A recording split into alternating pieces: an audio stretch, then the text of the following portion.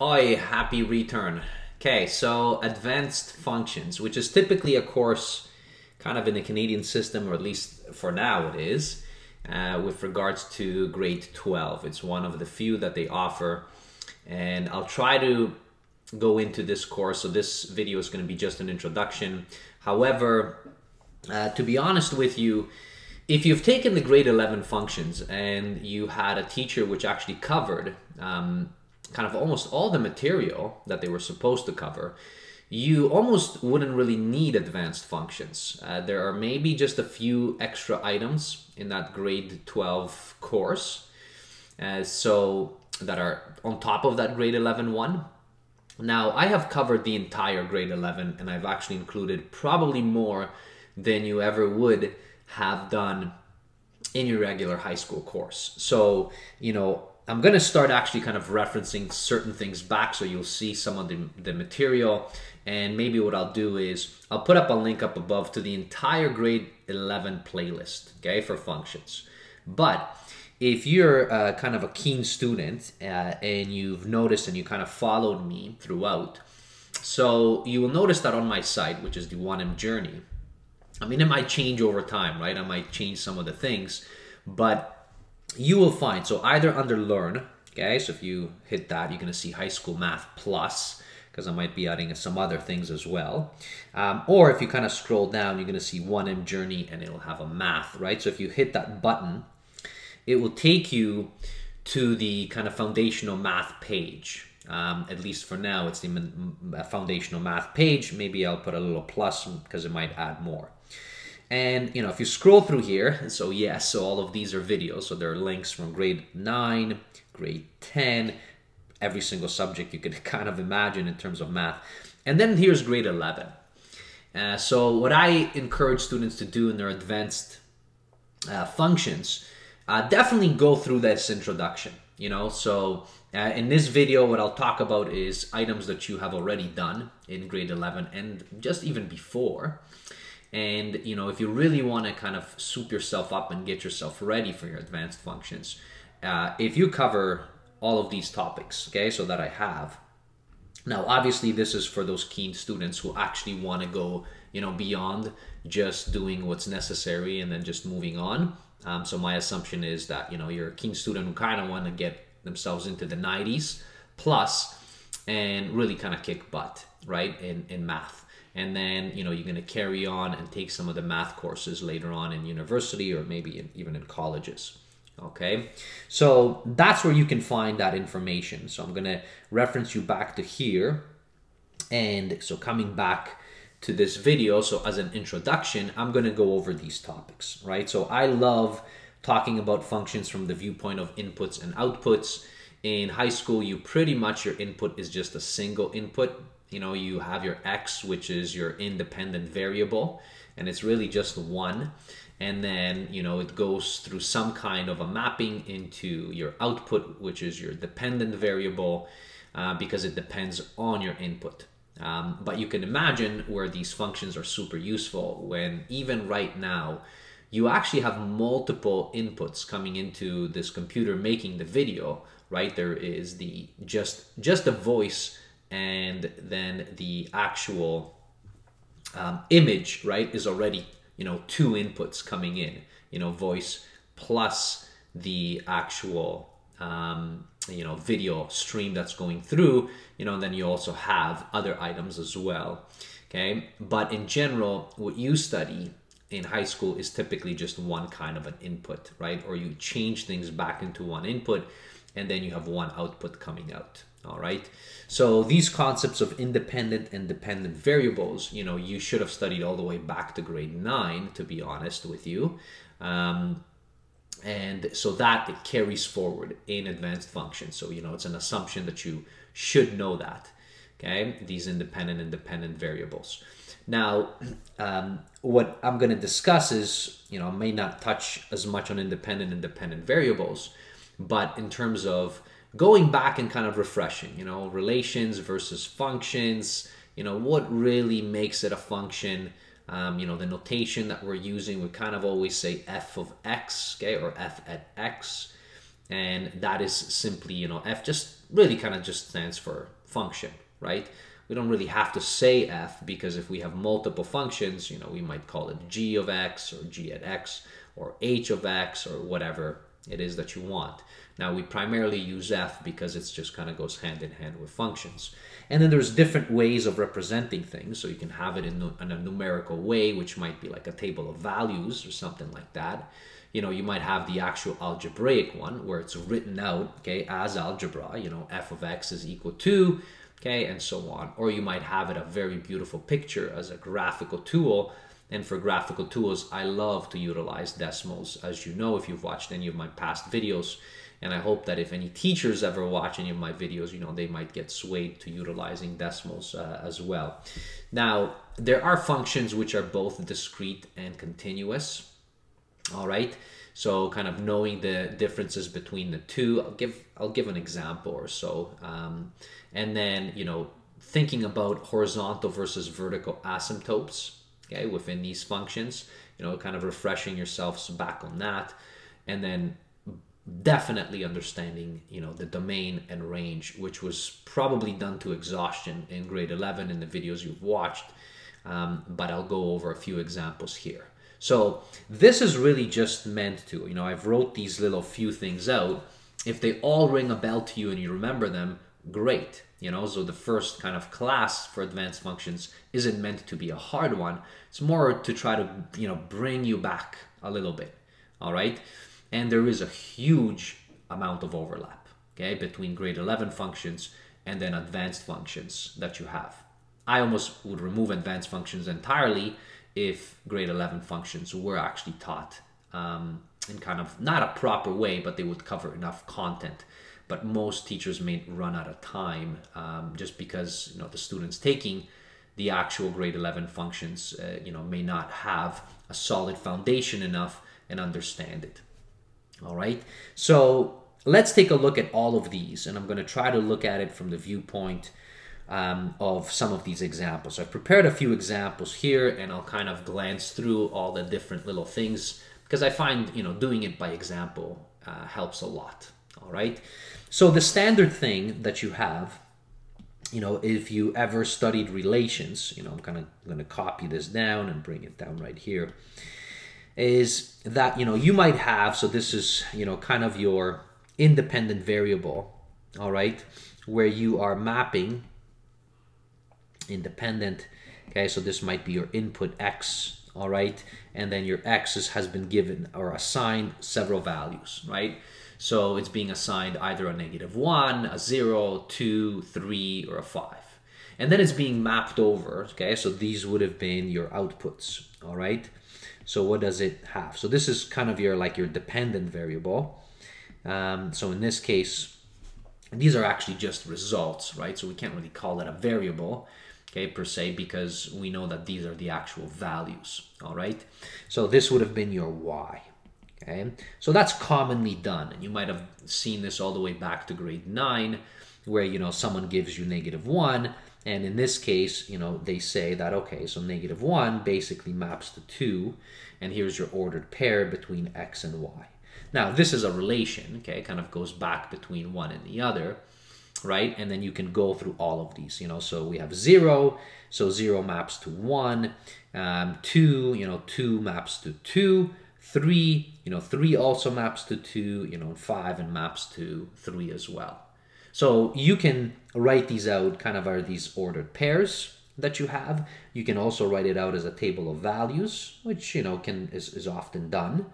And I'll kind of go through, so -1, let's say 0, 2, 3, and 5. And if I say that this was my x, okay, and then this was my output y, you know, so -1, which was 2, 0, which was mapped to 1, 2 was mapped to 2, so 3 was mapped to 2 as well, and then 5 was mapped to 3. All right. So within this example, if I kind of scan this out, so this would have been kind of a numerical way of representing, okay, this relation. Now, is it a function? So now we have to kind of refresh back. So what did that mean? Well, what it meant was that for every single input that we get, okay, so let's say -1, it has a unique okay, output, all right? So in all of these, so this is for every single input that you have. So for every single one, it will only have one value assigned to it as its output, okay? So it's going to be unique. So we can't actually have, let's say, -1 being mapped to two things, where -1 can be a 2, okay, or it can also be a 1 or maybe a 2, okay? Because then there is confusion and we don't know, all right? So if it gets mapped to 2 and then to 1 as well, you know, if we ever want to go back in reverse, okay, which were kind of called inverse, okay, functions, so I won't talk about that in this video, then we don't know, right, how we can kind of go back, okay, from one to the other. So functions have a very unique output. There's only one assigned for every single input that you get.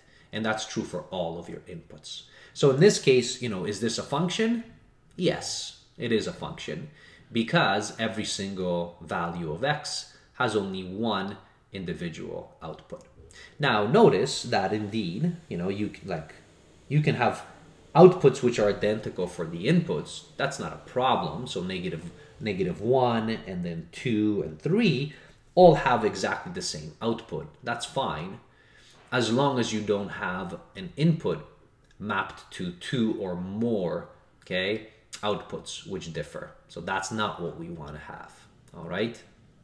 So now from here, okay, so if we have this, you know, you can also graph this. Now this would have been discrete, all right, because of the fact that, you know, there's no continuity, okay, between. So I only have 1, 2, 3, 4, 5. So 5 ordered pairs. So they would have really been just points if I ever wanted to graph them out.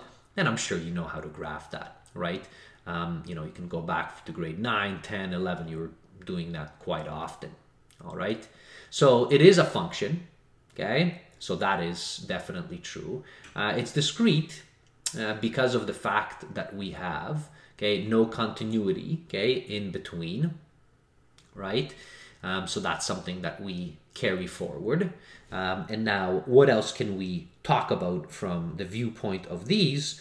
Okay, so in terms of these, you know, it is a relation. It's also a function, okay? So every function is a relation, by the way, all right? Not necessarily in reverse. Now, the notation we don't necessarily need for this. Now, it was represented in a numerical way. We can certainly graph it if we like. You know, it was discrete for us. And now it doesn't really have any asymptotes. Oh, okay, so I mean, asymptotes we'll see in different forms. Now, the domain versus the range, well, the domain is actually pretty simple because of the fact that everything was given to us. You know, so if we write, let's say, domain, okay, if we want to define our domain within here, really our domain is -1, 0, 2, 3, 5. So those are all the values of the input that it can take on. And then our range is just, you know, all the values that the outputs can take on. And in this case, it only took on 3 of them. All right, so this was the range. So that's what we would have. So that's the first example which we carried out within here, right? So nothing extraordinary. Now, what if we take this next one? This is a graphical way of being able to represent, okay? Now, is this actually a function? So it is a relation. So relation is always some kind of a relationship between your inputs and your output, all right? But if you move over and you start asking, is it a function?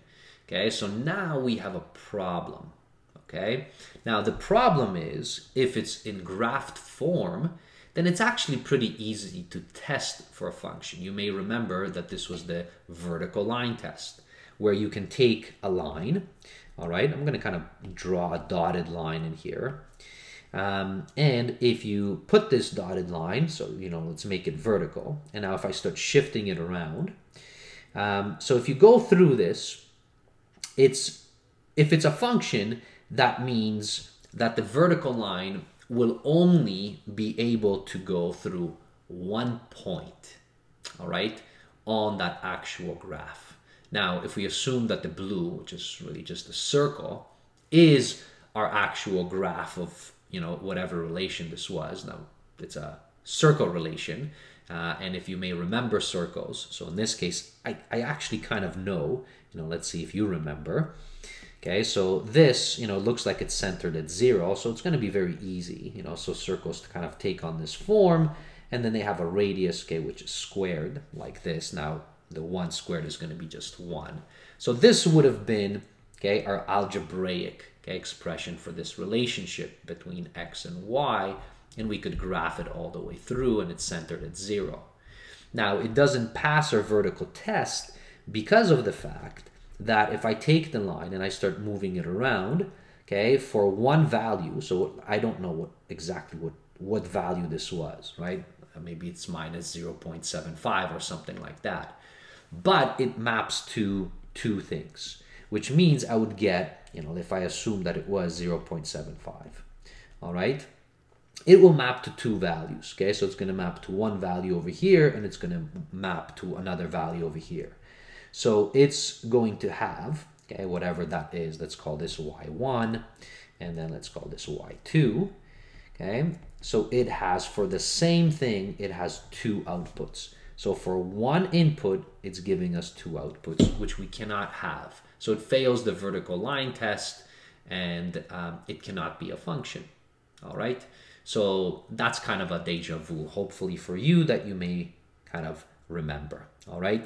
Now, in terms of, talking about domain and ranges, so notice this in this case is continuous. All right. So it's not discrete because there are no, between every single graphed point that we have, okay, there's a continuity between them, right? So here, our domain for this particular item, so our domain really is just, so if I would write it out, so this is all the values for x, so these would have been real values in this case, such that, okay, now my x is going to be between -1 and 1, all right? So those are all the different values that I could take on. So if I would kind of highlight it for myself in here, this is what it would have been, okay, if I'm going to blow this up. Now my range, which is the output, well, it's going to be exactly the same, okay, except it's in the vertical, right? So in that case, what it would be, it would have been all the values from here, because those are all the values that it takes on. So that would have been my range. So you can write the range, and you could have said that y, okay, is also an element of real numbers, such that, okay, your y is between -1 and 1, all right? So that's what we have within here. So that kind of hopefully gives you a sense, okay? So this first one was a function. The second one is not a function. It's only a relation, and it's a circle, all right? Now, we can continue this, right? So we can, take something like this. And so this will kind of really test you. I wonder if you can graph this on your own. You might be a little bit rusty. That's fine. But if you go back to grade 11 and you start thinking back to, trigonometry and graphing those sines and cosines, probably it would quickly come back to you. All right. Now, because this is an introduction, what I'm going to do is I'm actually going to kind of graph it for you. And I'll use decimals, right? And it'll give me an opportunity to bring that decimals back. Okay. And again, so you can test it out yourself and play with it. And again, I hope your teachers really allow you to use it. It's an amazing tool to have. All right. So let's try this one. So is this going to be a function? It's going to be, or is it going to be a relation? You may remember, sines and cosines are actually functions because they take only one value. We'll see that vertical test line up. They do have kind of a restricted range, because sines and cosines kind of start oscillating back and forth, right? They're periodic in some way. This one, it doesn't look like they kind of restricted anything for us in terms of the domain. So the domain, I guess, could have been everything.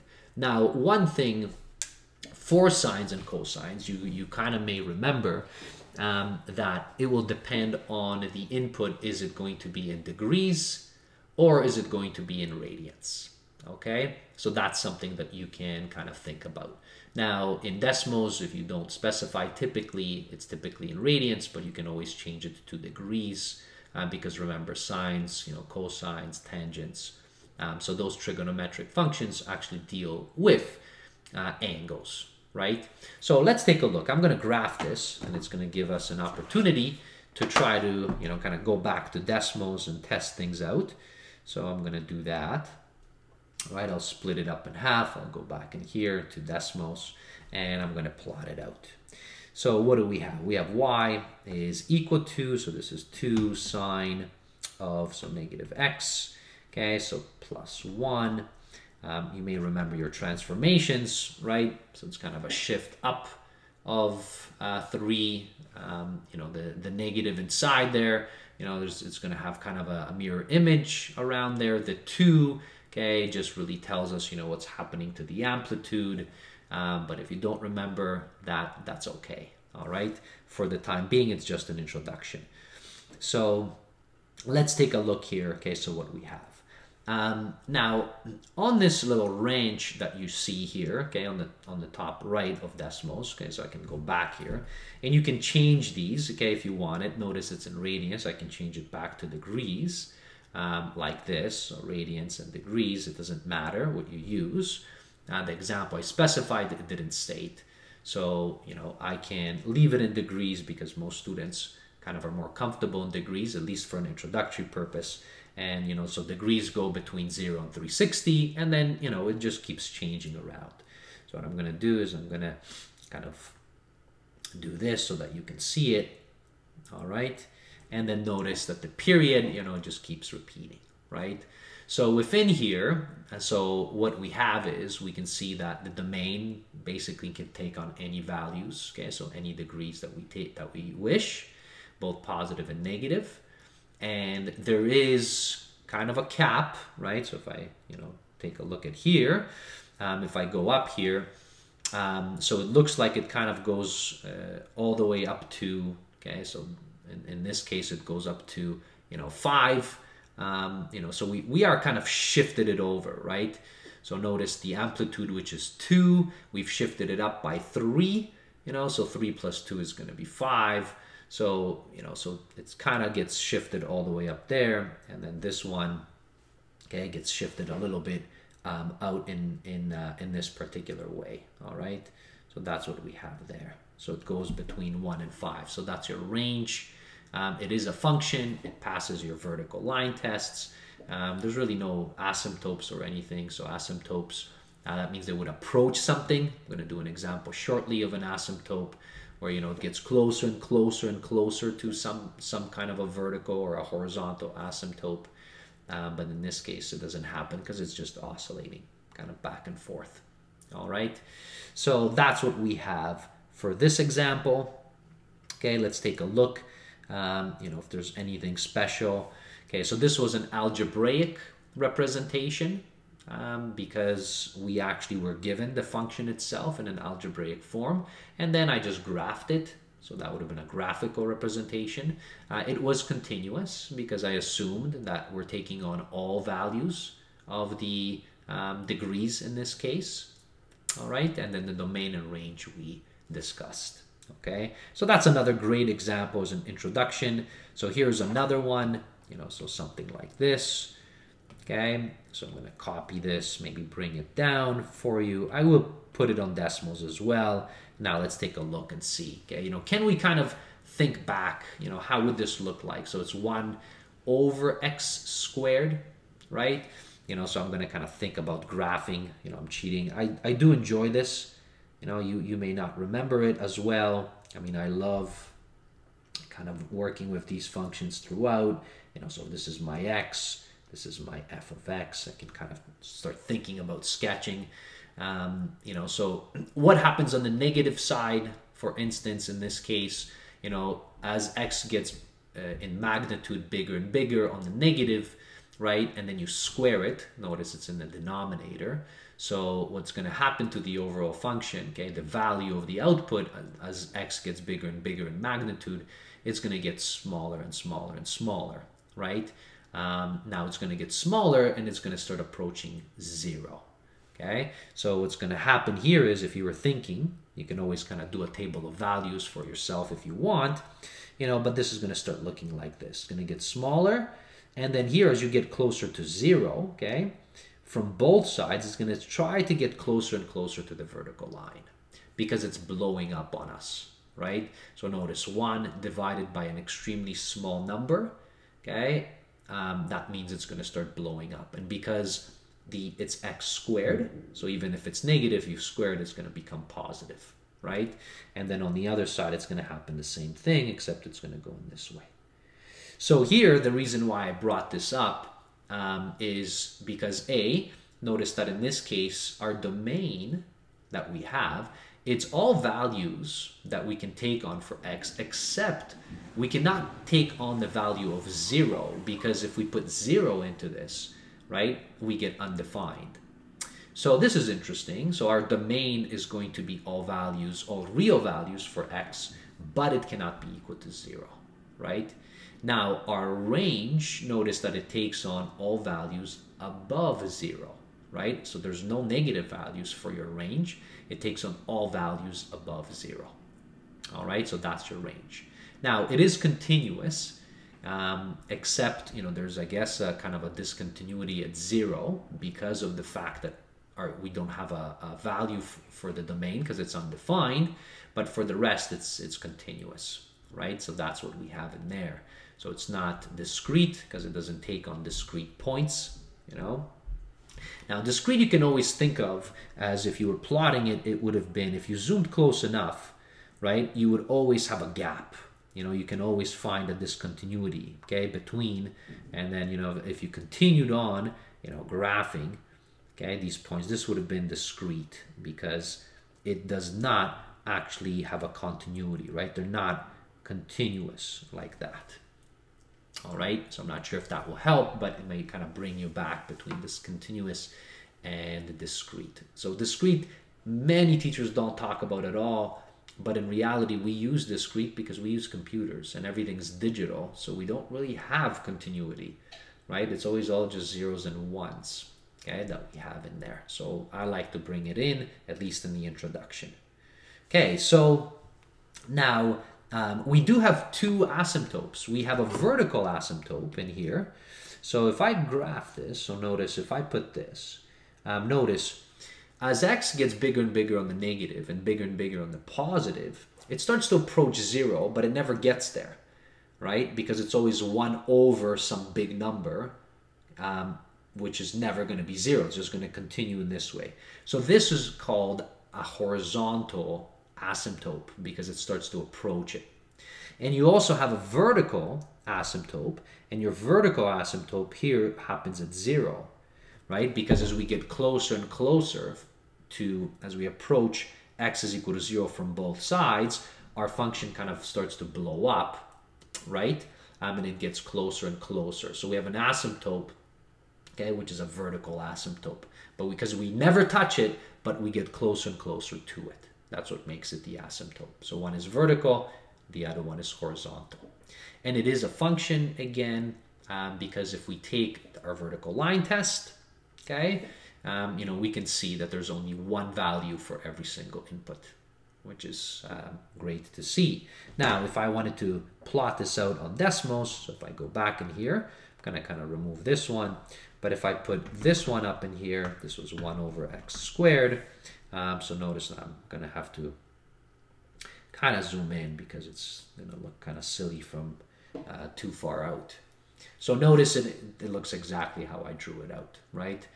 So it kind of blows up and then it gets closer and closer to 0. But it never reaches it because if we zoom in, you know, we'll notice that it's getting closer and closer and closer, but never reaches it. All right? So that's another great function.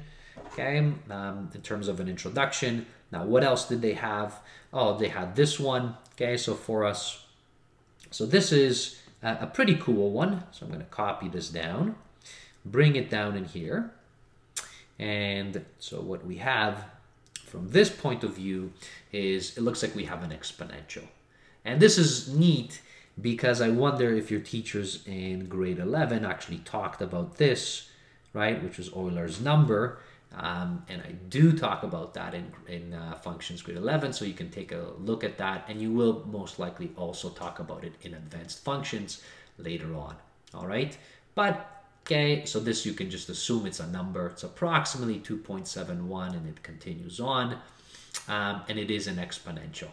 Now, the reason why I wrote this out is because it looks like they constrained our domain only to natural numbers between 0 and 20. So it would have been 0, 1, 2, 3, you know, all the way up to 20.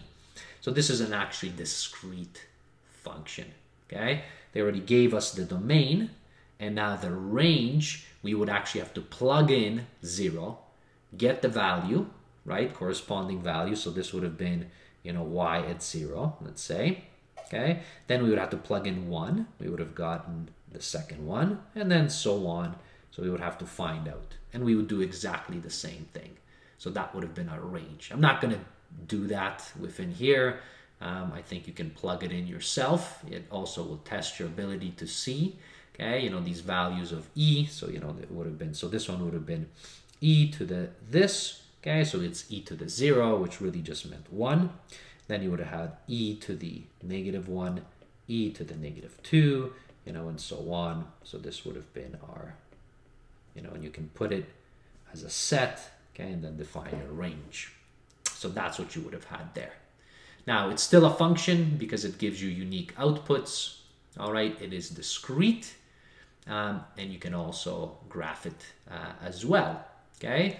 So for this one, and it's a nice graph that you can do, okay, for this. So if I go back in here, you know, you can define this. I actually do this, okay, within, so what I'm going to do is I'm going to go back to these videos, and you can actually graph, okay? So in grade 11, all right, so, you know, graphing, so how to plot a sequence in decimals, okay? So notice I'm going to blow up in here, and if you hit that, you would have, it would have shown you how to graph something like that if you want it. And maybe I'll put up a link above there so that you can see it. All right, and I'm curious, you can put some comments if you were able to do it or not. Okay, so that brings us kind of towards the end. So here's another one for you. So this one looks like it's a quadratic, right? So for this quadratic, let's graph it. I mean, quadratics we know, you know, so from grade, you know, even 10, okay, and then from grade 11, quadratics are basically continuous functions that we have, and they provide us a parabola, right? So in this case, the parabola looks like it's going to be looking upwards, okay, because it's 2x squared. We can, you know, we can do the completion of square to find the vertex if we wanted to.